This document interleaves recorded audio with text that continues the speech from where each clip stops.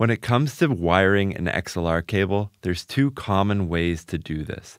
The first is with a traditional twisted pair where there's a ground and two different copper cores running down the cable to transmit the signal. The second way is with a star quad configuration. There's 4 cores and a ground wound tightly in a different configuration, a star configuration or a square configuration, in order to deliver 2 parallel copies of that balanced signal all the way down the line to either termination of the cable. If you don't know what that means, we're going to show you a couple practical examples here. We're going to explain the benefits and the cons of either design. We're going to make some recommendations as to which may or may not work best for you in your situation. So what I have in front of me here is a traditional twisted pair XLR cable that I took apart. You can see here that we cut and exposed the shielding that runs down the cable. This copper runs all the way down the cable, and then it kicks out and it typically gets wound together like this, and then this gets soldered to the XLR connection, and this acts as the ground for your audio cable.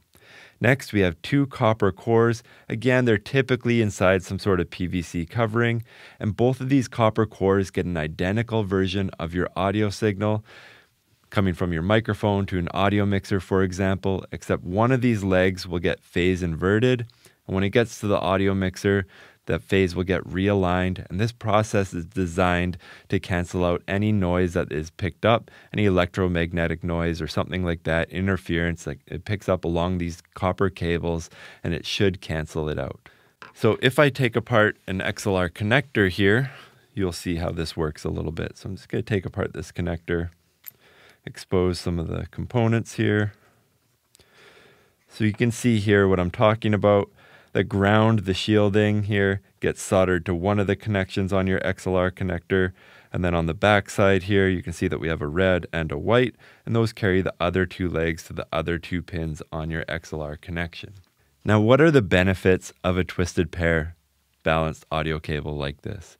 They're inexpensive to make, they're pretty easy to solder and make a cable yourself, and most of the time, you never notice any issue with this cable whatsoever. It doesn't matter if it's the cheapest Amazon Basics cable or a really expensive version of this design, most people would never notice a quality difference either way. Now, what are the cons of using a cable like this?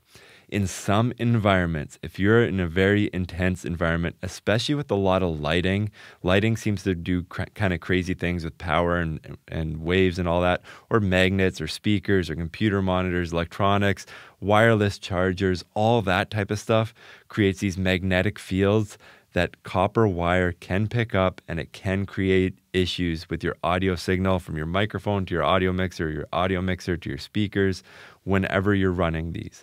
So what's the solution to this problem? Let's take a look at the star quad design. We'll see how it's different and how it attempts to fix some of these problems. So here we have a star quad cable. You can see here we've exposed the shielding. On this one, it has a tin plated copper with a different configuration for the shielding, but it kicks out the same way where that would act as a ground. Then you can see here that we have 4 cores instead of the 2 that we had with the standard twisted pair. You can see that they are run opposite, so the 2 blue are run opposite of the 2 white, and this way that you don't have 2 blues beside each other or something like that. And then this configuration is also more tightly wound down the length of the cable. Now let's take a look at how it's wired on an XLR connector. I'm going to pull this off, take all the protective pieces off of it, try not to break it. So you can see here the tin shielding from the outside of the cable here gets soldered to one of the pins, and then both blue cores get soldered to the same pin, and both white cores get soldered to the same pin. So you're running parallel. So what are the benefits of the star quad design? The benefits of this design is that this design does work as intended. It will preserve the integrity of your balanced audio connection between your microphone and your audio mixer in those really intense environments that will typically cause degradation of your signal with the traditional twisted pair. This design does work, but it comes at a cost. What are the disadvantages of this design? First of all, since we're running 2 parallel lines inside of this, we will have an increased capacitance. What does that mean? It means practically over a really long run, you may lose some of the higher frequencies. Now, this isn't an issue if you're under 20 meters or 50 meters. So definitely if you're running around inside a studio with your longest cable is 25 or 50 feet, you will not notice any degradation of the higher frequencies with this design. That being said, you obviously also have an increased labor cost because you have twice as many connections to solder. You might have a stiffer cable because there's twice as many components inside of it.